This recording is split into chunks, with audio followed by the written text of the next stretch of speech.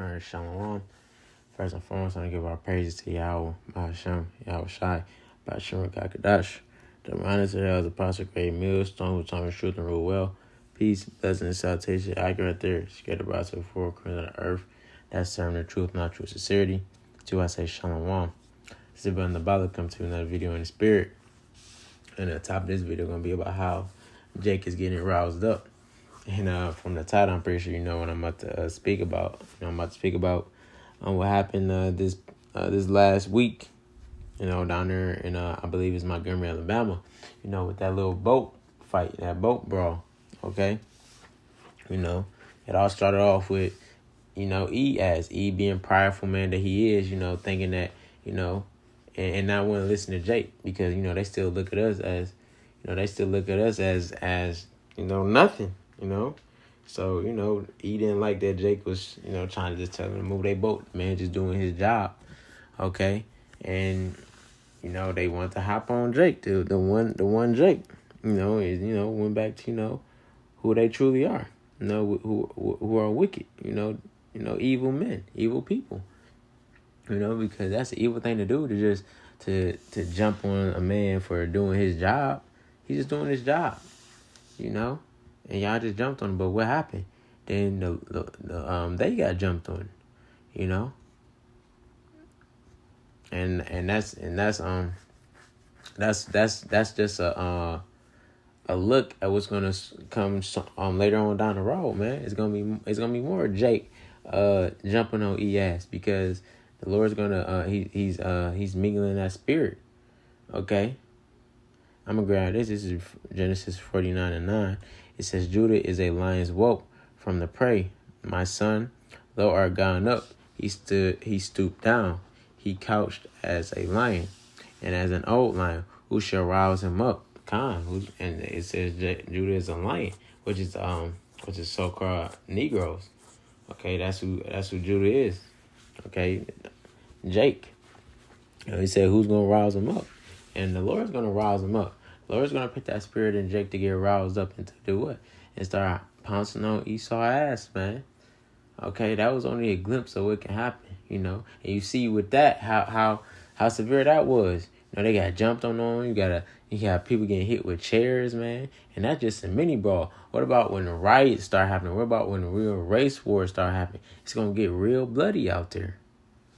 Because Jake is getting tired of E-ass, and I can see it. Just for me going through my everyday life, you looking at the average Jake, Jake is really getting tired of E-ass, man. Because he think that he got that powerful spirit on him and that can nobody do nothing to him. But Jake don't care no more. Jake is ready to get down. And Lord gonna allow Jake to do so. I'm gonna come over here. This is Ezekiel 25:12. It says, thus says the Lord Yahweh, because that Edom have dealt against the house of Judah by taking vengeance, and hath greatly offended and revenged himself upon them.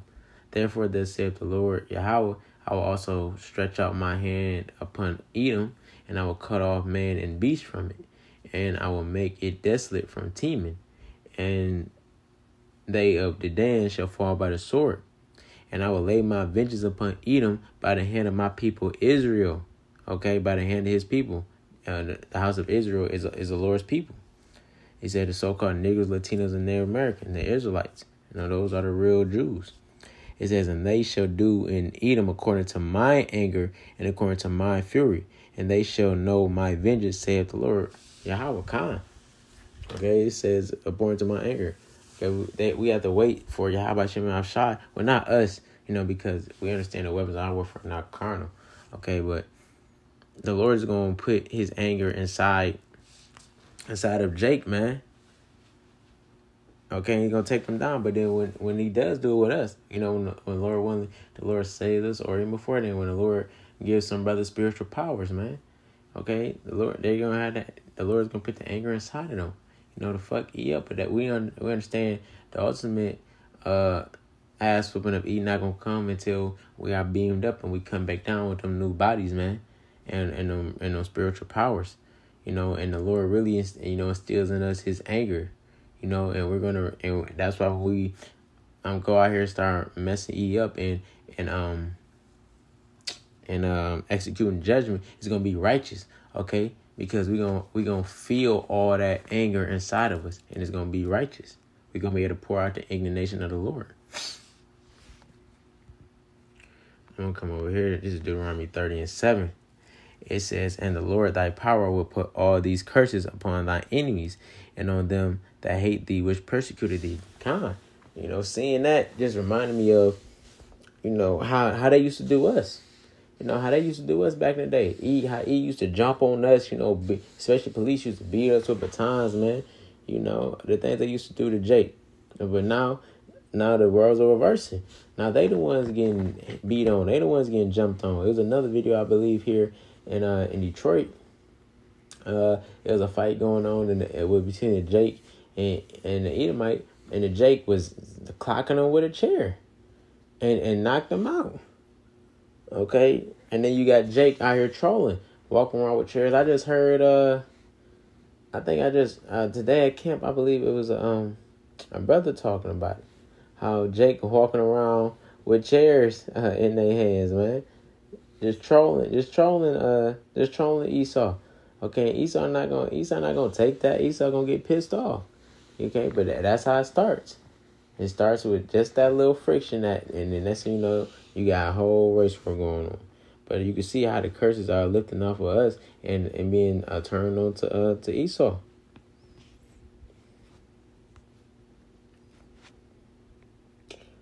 I'm gonna grab this.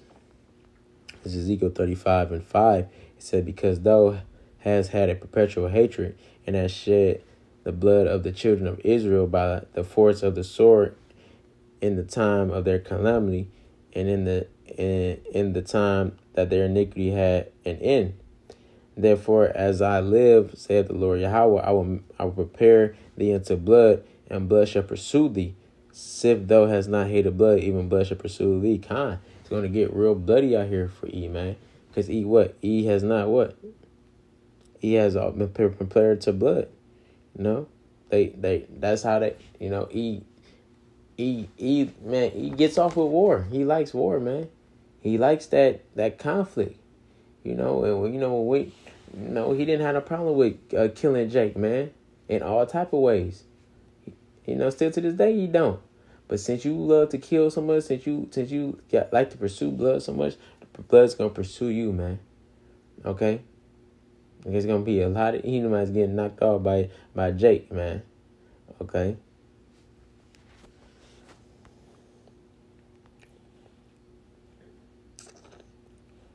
I'm gonna grab this. This is Romans 12:19.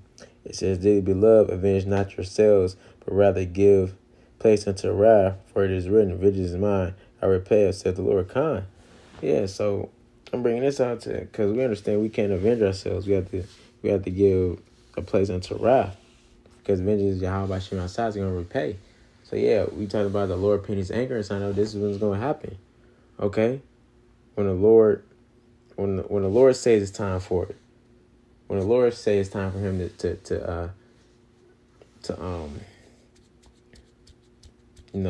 avenge us, we're on the Lord's timing. But we can see that we're fastly approaching that time, man. We can see how things are happening. Yeah. So ultimately, that's it, man. Lord, one of this video is edifying. Jake is getting roused up. So, don't be surprised if you see more things happening further down the road. So I'm going to close out by giving our praise to Yahweh, Ba'ashem, Yahushai, Ba'ashem, Kakadash, Shalom.